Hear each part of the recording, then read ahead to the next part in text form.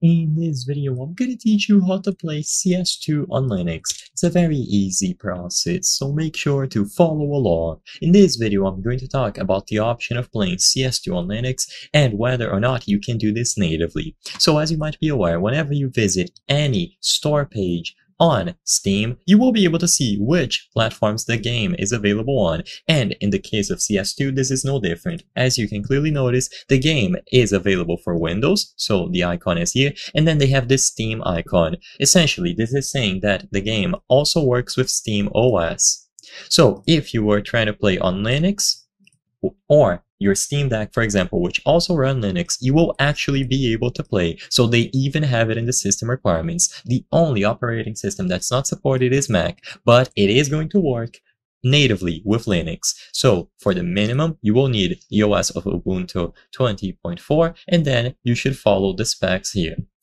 So essentially, you don't need to spend time downloading additional patches or doing tinkering. It should work natively out of the box, and this is also the case on ProtonDB, where they are able to post the game compatibility reports made by the community. So most people can get it to work natively. As you can see, there are various different distros here.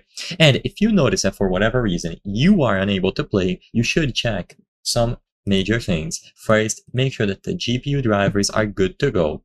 Sadly, I cannot cover that in this video.